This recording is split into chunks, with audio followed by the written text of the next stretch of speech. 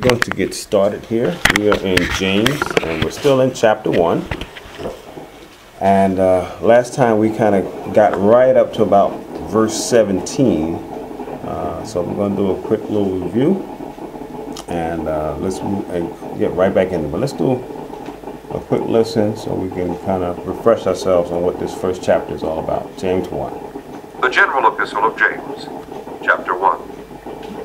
James, a servant of God and of the Lord Jesus Christ, to the 12 tribes which are scattered abroad, greeting. My brethren, count it all joy when ye fall into diverse temptations, knowing this, that the trying of your faith worketh patience.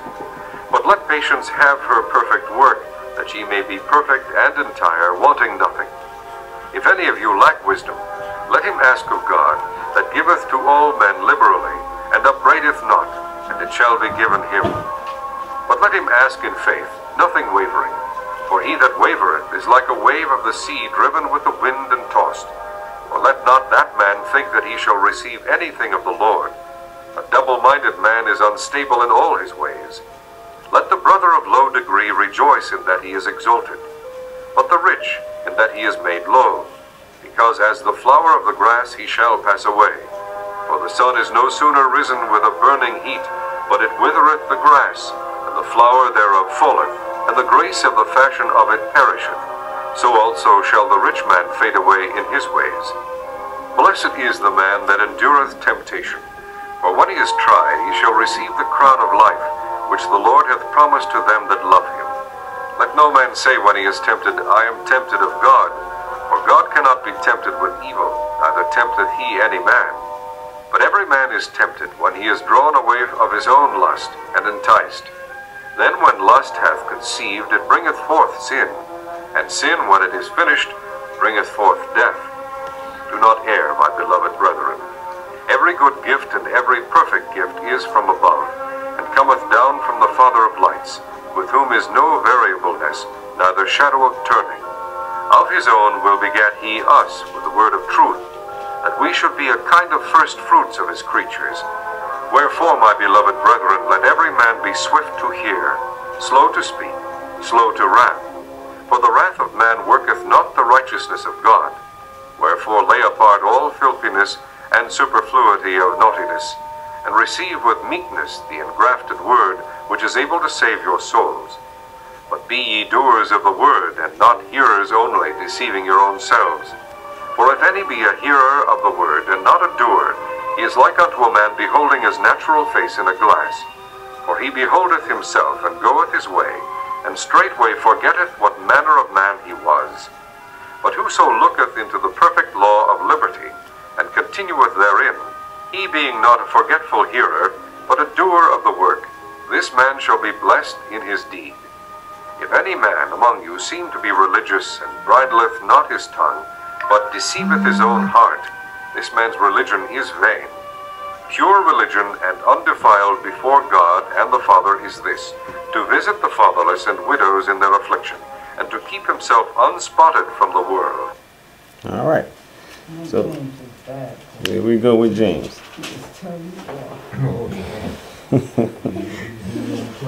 Yeah.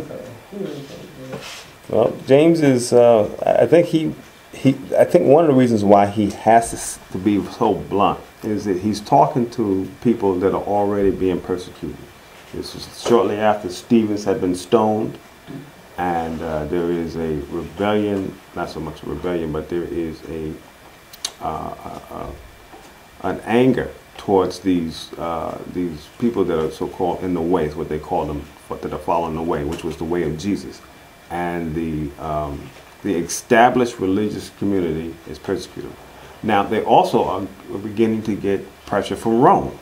So they're getting hit by the established religious community, and they're also getting hit by the government. So they're being moved, they're being scattered, they're going back and forth.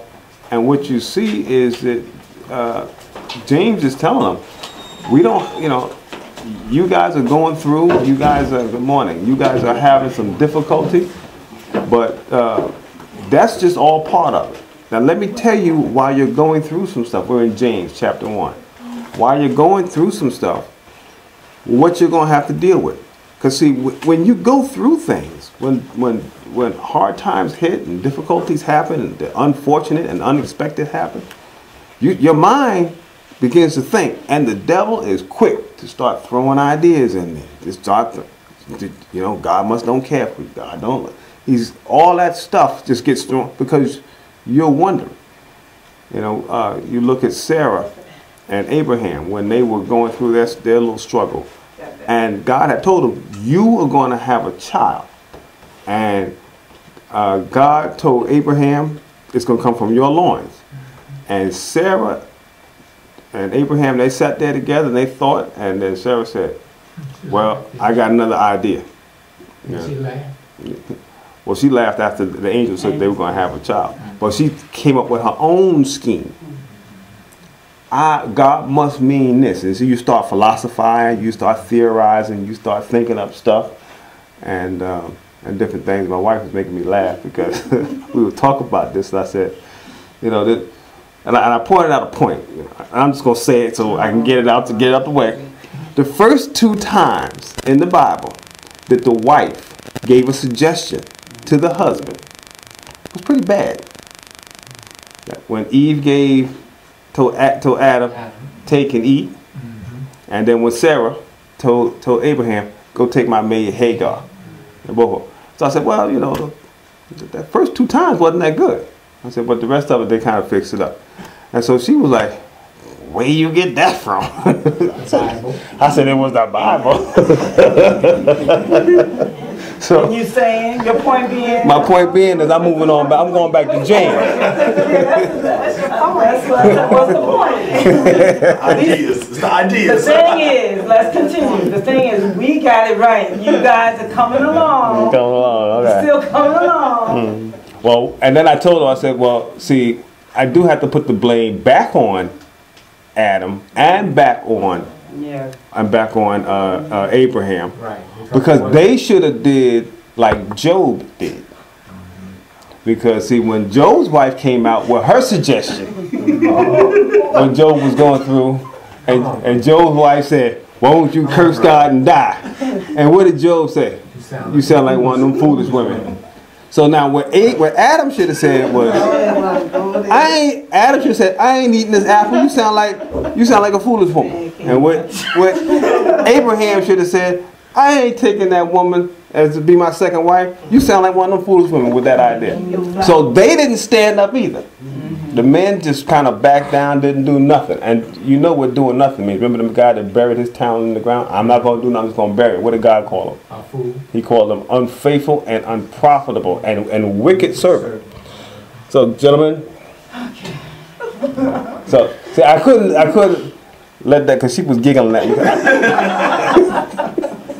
She was giggling at me because we were talking about that last night while we was doing food shopping. So I was like, okay. So you put something in the basket and she took it out? Foolish woman. Twiggy's looking good. You know what? That's one of those subjects I think I'm on. That's right. We're going to go back to James now. We're going to let James talk. But I wasn't going to go there, but it just happened. I was talking about, but then as soon as I mentioned Abraham and Sarah, which I was going to bring up a different point, she started giggling at me. I said, okay, she think I'm going that way. Now I can't contain myself. But anyway, let's get back to James. So they're going through these difficulties, and James is letting them know, all right, that you gotta hang in there. It may look good. I mean, it may not look good. It may look bad. And the point I was making with Abraham and Sarah was that it didn't look good after God had already told them they were going to have a child. But now they're up in age. They're getting up in the 90s. And they're wondering, well, what's going to happen? But this is the aspect of being able to trust God. God will not let you down. He won't tempt you above what's that you are able to. You just got to hold on and allow him to let his perfect work happen. And so we as individuals, this is what James is trying to point out, we are easily bombarded with cross ideas, like how Sarah and Abraham had a cross idea. Different things will come in, and they all come in by the enemy. It's the same thing with Eve. Eve didn't think of this whole stuff by herself. What happened? The serpent came in, the devil came in, threw ideas in her head. You see? And those are the things we have to keep in mind. You get these ideas thrown in the air because things are not going the way you kind of thought they were going to happen. And so look at what James says. And we kind of touched on this already. We're just going to go through these first 16 verses and then pick up where we left off at verse 17. But James said that he's a servant of the Lord Jesus Christ, which we know that he is being very humble in this aspect because he is also the natural half-brother of Jesus. Okay? He was born to Mary and to Joseph. Joseph. And whereas Jesus was conceived through Mary through the Immaculate Conception. All right. So he says, "My brethren, count it all what joy when you fall into divers temptations." Because see, the joy of the Lord is your what? Strength. Then you're going to be able to stand strong in the things of the Lord. I'm happy that I know Jesus, even though I'm going through difficulties. So he said, count it all joy when you fall into divers temptations, because that joy keeps the devil out. The devil works in frustration. He works in anger. He works in just being teed off. And when you allow yourself to get like that, the devil can get in and can then begin to do his stuff.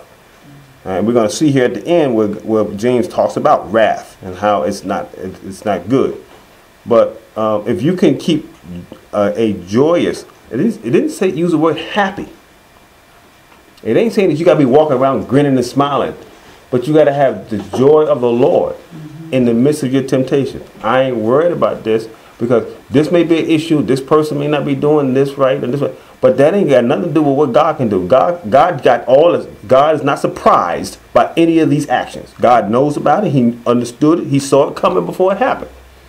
All right. So then, why am I going to get upset? Because see, if there's anybody that got the right to get upset, it's God. That's why God said, "Vengeance is what? Mine." All right, so we gotta learn, and that's why I'm throwing that word out there. We gotta learn because it ain't always easy to do. All right? You gotta be able to just say, you know what? God is not confused right now. I may be confused. And these people that were being tried, they were being put to death. Stephen was stoned. But what did Stephen do when he was being stoned? He exemplified joy. While those rocks were hitting him and he was dying, he said, "I see the heavens open and I see the Son of Man stand at the right hand of the Father." So he was able to, but yet at the same time, he got stoned to death. But he kept his joy of the Lord. Real significant aspect about our Christian experience. That's what we got to get to. That's what we have to learn. Not always easy, but it takes maturity to get past those hurts and disappointments that we can so easily feel. So then he said, knowing this, that the trying of your faith works what? Patience. You have to have patience. In patience possess ye your what? Soul. Your soul. All right. And so if Abraham and Sarah had what? Patience. God still, you gotta have patience. All right, and we talked about that on last week. And then he says, and if you don't understand this aspect about having joy and temptation with patience, that means you must lack wisdom, is what he was trying to say. So then he said, if any man lack what? Wisdom, let him ask of God. You gotta ask God. God, I don't seem to know how to do this. Because when this happened, I get teed up. I get upset. So obviously, I ain't got it right. So now I need you to give me wisdom on how to do it properly. Because difficulties and temptations and problems in life are going to happen. You are not going to get away from those things. They're going to be part of what you do as living in this world. You're going to have issues. So we're going to need what? Wisdom to get over it. And then we talked about how not only do you have to have the wisdom, but then you got to have faith, because your faith is what he says here. But let him ask. He says, if you don't have wisdom, you just do what? Ask of God, who gives to every man liberally. But when you ask him for the wisdom to understand your difficulties, let him ask in faith, nothing what? Wavering. All right, so you got to put your faith in it. So you got to be confident that God's got it under control. No matter how many stones hit you upside the head, God's got it under control. I'm still going to do what I got to do. I'm still going to look at God. I'm still going to look for direction. But I'm going to still have my focus on the Lord. And this world is easily able to get you to go a different way. And what James points out in the 8th verse, he says that you cannot allow yourself to be, what? Double-minded. You got to make sure that you are established in the ways of the Lord. Because a double-minded man, he says, is what? Unstable. All right. And then he talked about the those that are rich. He said, don't think that just because you're rich, that you got it made, that you are it. Because the rich are not always going to be rich. You got to recognize and be joyful that the fact that you know the Lord, because you know your riches in this world will easily pass. But he also said that the brother of low degree, let him rejoice, because you're not always going to be struggling. Your eternal reality is going to be even greater. All right. And verse 11, he said, for the sun no sooner rises with the burning of the heat, but it withereth the grass, and the flower thereof falleth, and the grace of it, of the fashion of it perisheth. So shall the rich fade away in his way. So riches is only for what? For this time. And it's trying to get us to realize. So and why is he bringing that out? Because a lot of times when you go through difficulty, what that means is that you may lose stuff. And sometimes your frustration and your anger come out, well, look at what I just lost. But Jesus, the Holy Spirit is saying through James, hold on a second. Don't worry about whether you lose something. And if you happen to gain stuff, don't get all puffed up. Talk about, oh, I know because people do that today. I know I'm serving God right, because look at all I got. No, you should bring yourself to a humble state that I don't deserve anything, but God's grace gives it to me. You know, and then when you go through and you lose stuff, you got to be like, well, you know what? I may have lost some finances or some a job or whatever the case may be, but I still have the Lord, and God knows what's going on, and I'm not going to waver in my focus and my trust on the Lord. James is telling you, he's like, I don't expect you guys to lose faith just because you got some temptation going on. This is what he's saying. I expect you guys to stand strong. Don't be folding and throwing in the towel just because difficulties happen. I want you to step up and do the right thing. James is talking, he's saying it just like it is. All right? And then he said, blessed is the man that endureth temptation, for he's going to have a crown of life. Let no man, when he is tempted, in verse 13, say that I am tempted of God, for God cannot be tempted with evil, neither tempt he any man. So he's saying your temptations and your frustrations do not come from God.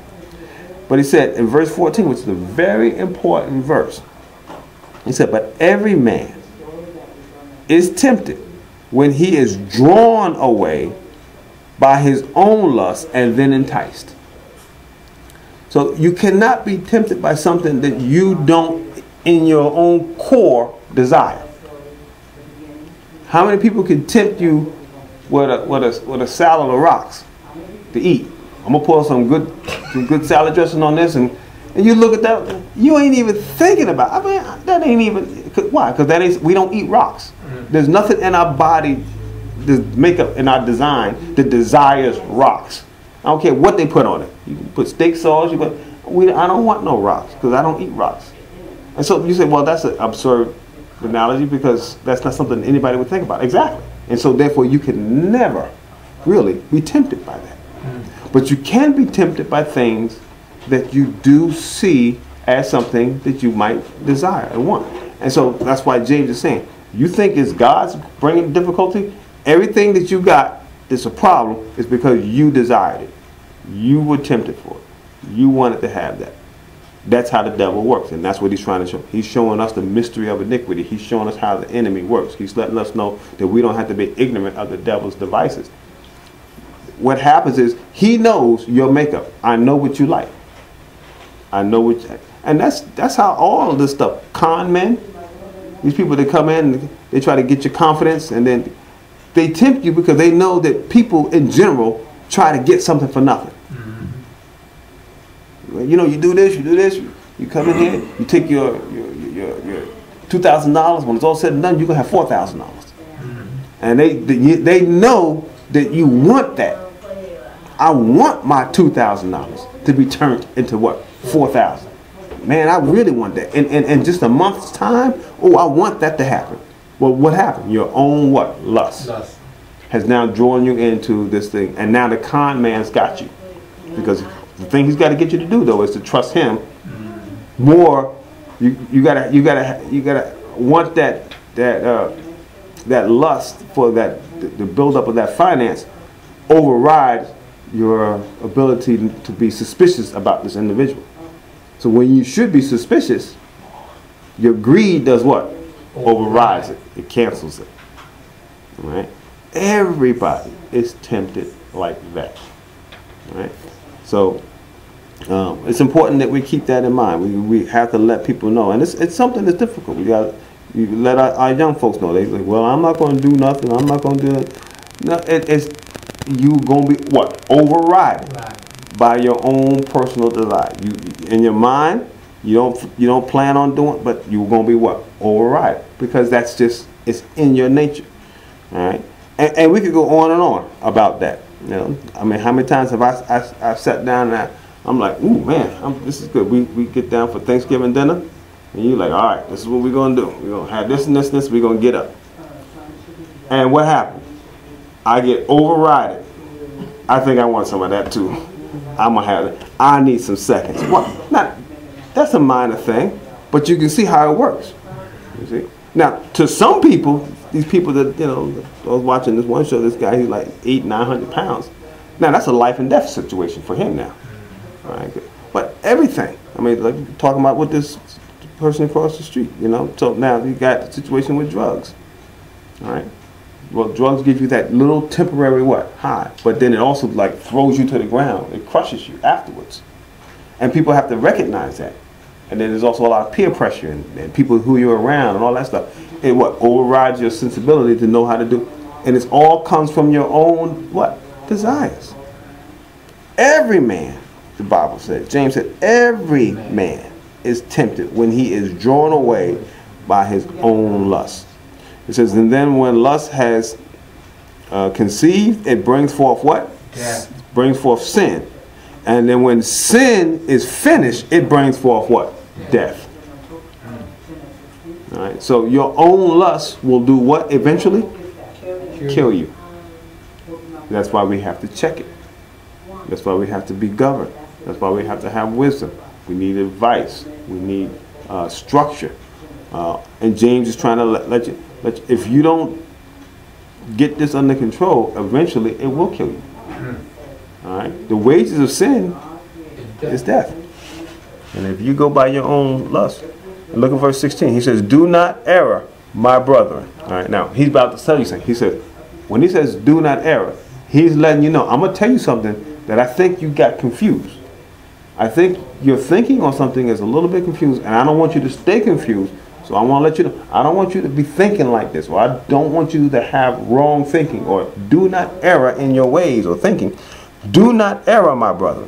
Look at verse 17. Every good gift and every what? Perfect gift is from where? Above, and cometh down from the Father of lights. All right, let's go back. Go back to 14.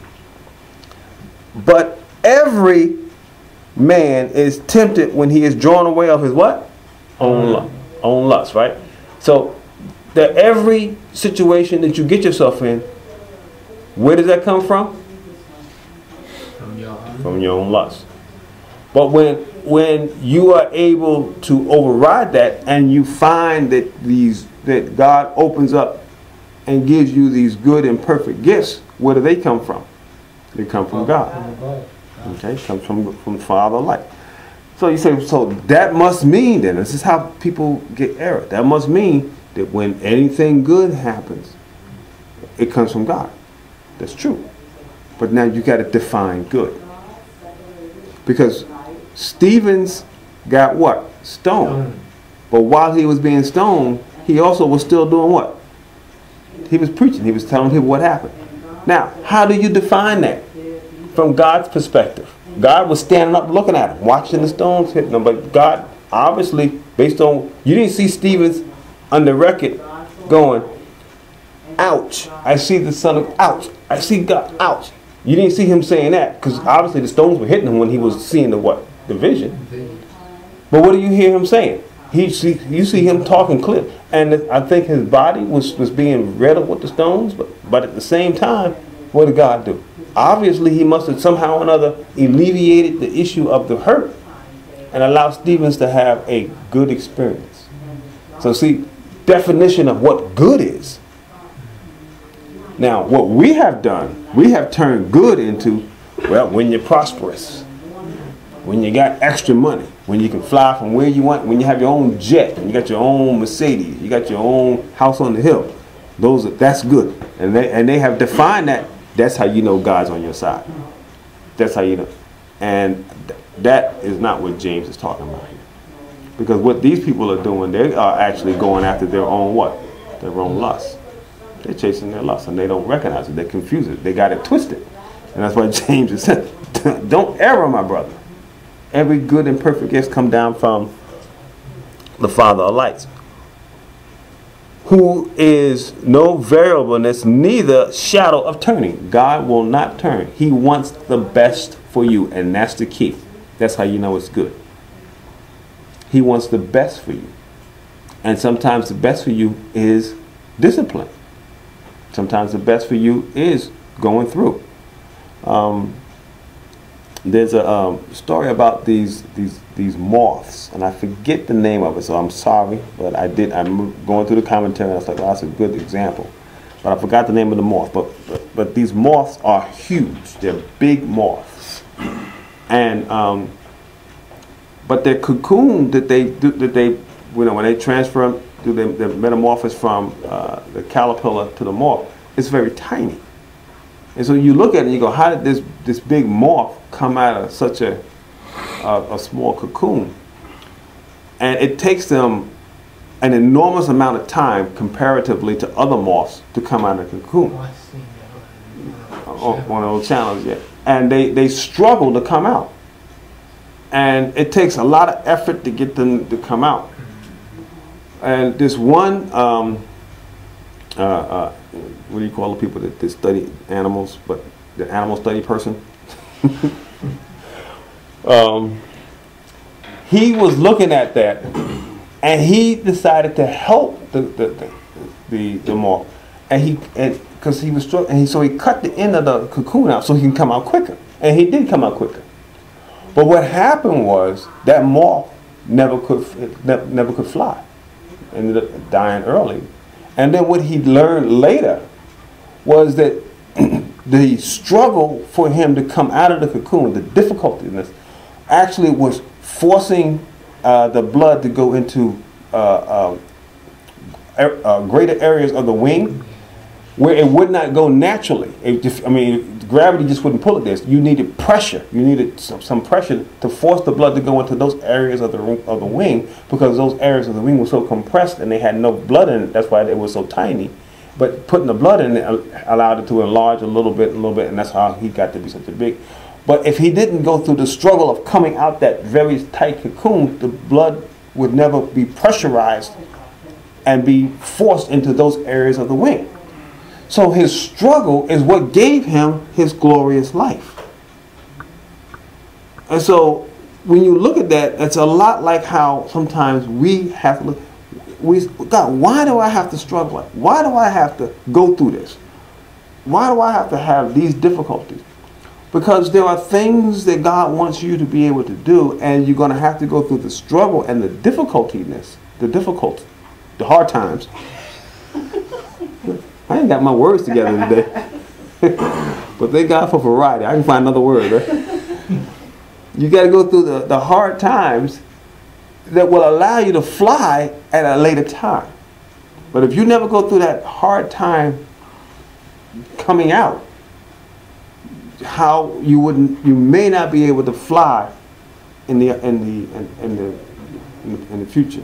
You know, it may take away your ability to really do well as life goes on.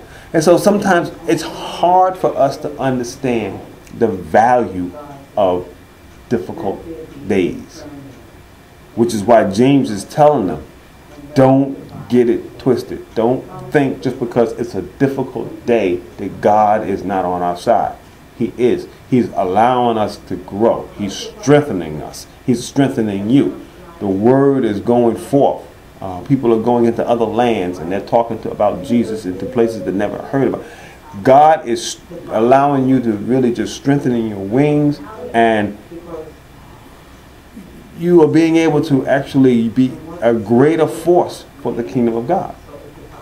But that only happens when you go through some difficulties. All right, and so he's saying that every good and perfect gift comes from above.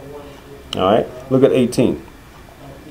Of his own will begat he us. Of his own will begat he us with the word of what? Truth. And this is of his own will. That means God wanted us. It was his will. Of his will he begotten us. All right, and so we are born in sin and shaped in iniquity, but then we now have the opportunity to be what? Born what? Again. This is what Jesus told Nicodemus. Marvel not, I say unto you, you must be what? Born again. And so we're born of his own will. He says, of his own will begat he us through the what? Word of truth. So that means we got scripture, but what kind of scripture? True scripture. All right, the word of truth, God's word. God's word is truth. All right, and so when you hear whosoever will, let him what? Let him come. That's God's word. When they say you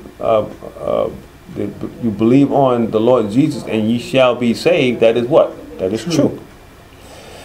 That we should be a kind of first fruits of his creation. So we are a kind of first fruits. We are an example of, James is saying we're an example of many that are to come. People that go through difficulties and troubles and learn to trust in God and become children of God.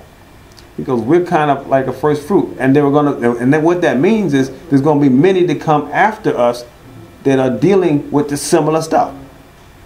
Right, and so he's encouraging them. You know, you're going to be kind of a first fruit, and one of the good things about being a first fruit is you can set good examples. You can set forth patterns. Right, we can get in a plane now and go to California. Right, but now you go back to the 1600s, or 1700s, or 1800s. To get to California, you had to do what? You had to use your feet, or you got on a horse. You got in one of them horse-driven carriages. You were not moving at 600 miles an hour. But somebody had to be the first what? Trailblazer. Somebody had to do what? Set the way. Somebody had to show which is the best way to get down there. Don't go that way because you're gonna have to go through those rocks, the Rocky Mountains, and let's go the southern route, and you get down there. You need that first person, all right, to get. And so being a kind of first fruit is important.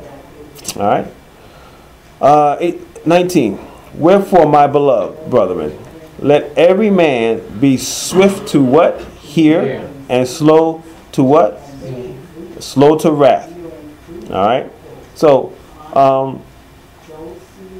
you kind of look at it from the standpoint, how many ears have we got? How many mouths? So you should be listening twice as much as you speak. That's why I said about children. Listening is a key part of anything. Hearing. That's why if you, what the scripture says, if you, he that hath an ear to hear, let him what? Hear. It never really says he that has eyes to look or nose to smell. Something about hearing. listening with your ears. If you have an ear to hear. And so we should be swift to hear, slow to speak, slow to wrath. All right? And that's important because when you're hearing something, you need to take a moment and get what? Understanding. A lot of people will hear something, but they can repeat what you heard, but don't what? Don't apply it. And they don't apply it because what? They don't understand it. So, I mean, a parrot can repeat what you say, but a parrot has no idea. He's just... So, our goal when we hear is to do what? Process the information. Make sure we understand. And if you don't understand, you do what? You ask. All right? And you get yourself wisdom. All right? And then a lot of times because we don't do that, because we don't allow ourselves to be swift to hear and we don't be slow to speak, we end up in what? Wrath. Whereas James is saying be swift to hear, slow to speak, slow to wrath. For the wrath of man worketh not the righteousness of God. Now, I don't know if I can say that any plainer. James, like I said, James don't pull no punches. James, the wrath of man, your wrath does not work the righteousness of God. You getting the attitude and getting upset and taking things in your own hand don't solve the problem. Remember when Jesus was in the garden and he was praying, and then at a certain point he told him, okay, this is it. Our time is now here. And the soldiers came. And when they went to go grab Jesus, what did Peter do? He took out a sword and what did he slice the man's ear. And Jesus said, put your sword away. If you live by the sword, you will what? Perish. You'll perish by the sword. He had quick wrath. But he never understood because he wasn't listening. Jesus had told him time and time again, I am going to be captured. I am going to be arrested. I am going to be put to death. And he was saying it over and over and over again, but they weren't what? They weren't hearing it. And they did not understand it. All right, but it's important that we have an ability to listen and to hear and to put forth proper understanding and knowing that our wrath can never equal or be equated to the righteousness of God. Where do we get our righteousness from? Bless you. We get our righteousness from God. It's imputed unto us because in us there is no righteousness. The Bible says our best righteousness is what? Filthy rags. And that ain't something that's appealing to the Lord. So we are imputed with righteousness. We're given. All right, 21. Wherefore lay apart all, how much? All filthiness. All right. So I mean, you could just go to gamut. What is filthy in this world? All right. And what James is saying, lay aside all that stuff. Lay aside all filthiness and superfluity of naughtiness. I mean, superfluid. You know, I was listening to a lot of commentators explain this, but I think the best way to explain this is kind of like a visual definition. Because it just means all kinds of naughtiness. It just finds every nook and cranny. You can kind of look at, when you spill water on something, what does water do? Water looks for the lowest place it can go, and that's the way it's going to go. And that's what superfluity of naughtiness. It's like, I want to look for the lowest degree of character, the lowest degree of purity, and that's where I'm going to drift to. I'm fluid. I'm just going to go. So if you go to a town, wherever they got the worst people hang out at, guess what? That's where you're going to find me. Because what? I got superfluity of naughtiness. I always seem to drift and to gravitate towards what? The issues or whatever that town or city may have, that's where I end up. And there are people, unfortunately, like that. You know, that they always look for, you know, and sometimes it ain't so much for the town. Sometimes when you go into a situation where, you know, there was something happening and there's some money missing. Well, there's some people that just can't. They when there's an opportunity to take advantage of something and be a little dishonest, they see the opportunity and they just float right on into it. Just like water finding the lowest point it can get to, the gravity just pulls it to the lowest point. Some people are like that. I'm gonna find the most dirt, the most naughtiness. And this is what James does. He says, I love this phrase he uses. Wherefore, lay apart all filthiness and superfluity of naughtiness. Lay it all aside. And receive with meekness the engrafted what? Word. Which is what we're studying now. Alright? Because, see, that superfluity of naughtiness is once again tied to what he said, how every man is tempted when he is drawn away of his what? Own lust. We can't help ourselves, which is why we need the Word of God. Which is why James is saying, I don't want you to be filthy. I don't want you to have that superfluity of naughtiness. But if you try to do it on your own, guess what's going to happen? You're still going to drift. You may not drift as fast as other people, but you're still drifting. The only way to stop your drifting from happening is you got to get into the what? The Word. You need God to help you. You need the words of God. Otherwise, you will drift. Now, there's some people, they don't drift, they run to the issues. Other people, they kind of drift. You know, they hesitate a little bit, but they end up in the same place. All right. So we got to focus on making sure that we have that engrafted word, which is able to save your what? Soul. Your soul. All right. 22. But be ye doers of the word and not what? Hearers only. All right. That's part of the understanding. So he told us to hear, right? Be swift to what? Hear. But then don't just hear it. Get an understanding and then be able to do what? Apply it. You got to be able to do it. All right. And look what he says. But be ye doers of the word and not hearers only, deceiving your own selves. See, a hearer that does not just like, okay, I want to teach you how to repair brakes on a car, and you come to the class. The gentleman give you a class on how to repair brakes on the car, and you sit there and you listen to everything, and they go, okay, what are you gonna do? What is this called? It's called the drum. What is it called? It's called the drum. You repeat everything he said, and then you sit there and you watch him repair the things, and he does it for a whole week. He takes the brakes out, removes the old ones, puts the new ones on, does it for a whole week, and then you come back. Okay, now it's your turn to do it. I don't know how to do it. You listened, you heard, but you never really grasped a what? An understanding. You never envisioned and visualized yourself doing it. Put yourself in that situation. All right? And that means you're doing what? You heard, you hear, but you are not what? A doer. You got to be able to put yourself in the situation. You got to try to imagine yourself doing it. Imagine yourself being able to accomplish these things.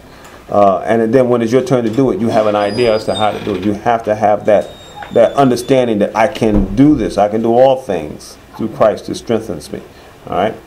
So don't deceive yourself just because you said, well, I sat and heard. Sitting and hearing don't mean nothing if you don't get what? Understanding. All right? So he says that if you do that, you are what? Deceiving your own self. Look at verse 23. For if any be a hearer of the word and not a doer, he is like unto a man beholding his natural face in a glass. For he beholds himself and goeth his way, and straightway forgetteth what manner of man he was. All right. So what is he saying? He's saying that the minute you walk away, everything that you observed by looking at yourself in the mirror, you what? It's gone. When you look yourself in the mirror and you see that, okay, still got some sleep in my eye. I got something wrong with my nose. I got some crust on the side of my mouth. When you look in the mirror and you see all that in the morning, what do? You're supposed to do what? You're supposed to wash your face, right? But if you look yourself in the mirror, and the minute you turn away from the mirror, you think, I'm good to go. And just walk on out.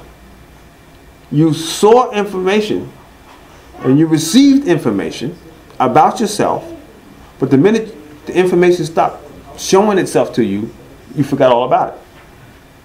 And James is saying this is how a lot of people are. They see themselves in a glass. Now, the thing about it is, he's using this mirror aspect, this glass, because that's what the law is. The law is something that tells you what you're wrong. You know, the law says, thou shalt not lie, thou shalt not steal, thou shalt not commit adultery, thou shalt honor thy mother and thy father, thou shalt love the Lord thy God with all thy heart. That's what the law is telling you. And when the Lord tells you that, it's showing you an image of how things are supposed to be. But then if you turn away and go, I'm good, I don't need to do nothing, you're deceiving your own self. When you see yourself in the mirror of the law, you should say, I need help. And a lot of times what people do, they start trying to scrub their own self. They start doing their own little works. And a lot of cults are like that. A lot of cults are work-oriented. They're out there, you can see they're doing some Jehovah's Witnesses. They're out there putting hours and hours and hours of work in to earn their way into the afterlife. All the Muslims, they got the whole garb, and their whole thing is, they got to wear the turban, they got to have the beard, and the special clothes, and the prayers, in a certain way at certain times. All these rituals. And even Jesus pointed that out, because he said that the Pharisees of his day, he goes, they like to stand in the marketplace and wear the long borders on their garments and have people, say rabbi, this, and say long prayers. And he goes, that ain't it. He said, you should not be like that. Don't you be like how they are. And so we get it sometimes confused when we see certain things and we just move on. The word, though, look what he says. Let's finish this up. Let's connect it to it. All right. For if go back, I'm gonna go back up to 23. I'm just gonna keep reading down, and then we'll go back and we'll connect all this, and then we'll be done. All right. Verse 23. For if any be a hearer of the word, and not a doer, he is like unto a man beholding his natural face in a glass. For he beholdeth himself, and goeth his way, and straightway forgetteth what manner of man he was. He forgot he needed to do what? Wash his face. 25. But whosoever looketh into the perfect law of what? Liberty, and continueth therein, he being not a what? Forgetful hearer, but a doer of the work, this man shall be blessed in his deeds. All right. So what is he saying? When you're looking into the mirror, and we already said that the Old Testament, the law, all the prophets, those were like mirrors to us, to show us we got issues. We got real issues. Thou shalt not steal. And then Jesus came back and refined it. He said, it says, thou shalt not kill. He says, but I say unto you that you should, that if you hate your brother without a cause, that you are already guilty. And so he went forth and showed us that all of these things. And so now, when we look at all the stuff in the Old Testament, all the rituals and all the festivals and all of the activities that they had to do, the killing of the turtle doves and of the sheep and the goats and all those rituals that you had to do perfectly. And if you did one thing wrong, guess what? You were guilty. So then the law is telling you, you got a dirty face. The law, you looking in the law of God, you looking in the Old Testament. The Old Testament, when you finish reading, you're just gonna say, I got a dirty face. And not so much a dirty face, but my being. I am dead in sin. I am covered in sin. So then we need to say, well, I need to find a way to get this sin off of me. And how do we get it? He goes, through Jesus Christ. All right? Washed in the what? Blood of the Lamb. And that washes away our sin. All right? And so, but if we look at ourselves and say, I'm fine. I don't need Jesus. All right? Even though you hear it. And so there are some people that say, well, I like Jesus. And I like Jesus for what Jesus says, you know, asking you shall receive. I like that part of Jesus. I like that part of Jesus that says, well, if you come unto me and I'll heal you. You know, touch my garment and you'll be healed. I like that part. But what about making him your Lord and understanding that you have no righteousness and you need his righteousness? And to me, it's a very simple aspect of just acknowledging that. That's all it is. But this is what the word tells us. But a lot of people don't want to do that, because if you make him your Lord, guess what? You got to do what he is giving you to do. So you may have to walk the walk like a Stevens. You may have to walk the walk like a John the Baptist. Some people say, if I got to walk that walk, I ain't following them. Well, guess what? You'll never follow them. I want to walk the walk like Solomon. I want to have all the money and all the... That might not be your walk. See, if you follow Jesus, you say, I'm following you, Lord. And the Lord says, okay, this is the way you're going to have to go through. And you're going to have some issues. Paul, when God told him what he was going to have to do, Paul went to God and prayed, said, God, take this thorn in the side away from me. And God said, my grace is sufficient for you. So Paul's like, well, fine. I'm just going to follow. I'm not going to try to counteract that. I'm just going to follow. So a lot of what we're trying to do, and what James is doing, and we're really trying to get us to see this, and James is starting off, you are having issues, and I know you are. He's talking to that church in Jerusalem. You are having issues. You are being persecuted. But you still got to stand up. You can't fold. You can't cry to them out, well, these people don't like me. And you see that today. You watch some of these TV shows today. Now, so-and-so don't like me. Can you imagine them being way back at the time of James? Talking about, my friends don't like me. James be like, please. And sometimes we got to get over that. So-and-so don't like me. Persecution is going to happen. And Jesus said, if they persecute me, guess what's going to happen to you? So we're going to have difficulty. We're going to have some uncomfortable situations. All right, let's finish this up. 26. If any man among you seem to be religious, and bridleth not his tongue, but deceives his own heart, this man's religion is what? Is vain. All right. So this man, he seems to be. So what James is saying now, and this is what we kind of point out. There's a lot of people that look like they are following the Lord. All right. But you got to listen to what they say. Because the words of God won't come off their tongue. They'll say things they are not going to say the things that the Spirit will say. They're going to say what? Their tongues are not bridled. All right, they're not owned by the Lord. And bridled not his tongue, but deceives his own heart. And that's the sad part. He allowed himself to be what? Deceived. This man's religion is in vain. And it didn't even say this man's salvation, because this man doesn't have what? Salvation. What does he have? He has religion. That's all he's got. And there's a lot of people, that's all they got. They got religion. That's all the Muslims got. All their activities that they do. All the stuff that they, and all the good. Religion is not a bad thing. But religion is not salvation. It's not salvation. There's a lot of good religion. Some of these different religious groups try to do a lot of good things. But that don't mean that that's salvation. And that's the part we have to also keep in mind. So he goes in 27, pure religion and undefiled before God and the Father is this. Now, he's telling you what pure religion is. He didn't say this was what? salvation. Yes, salvation.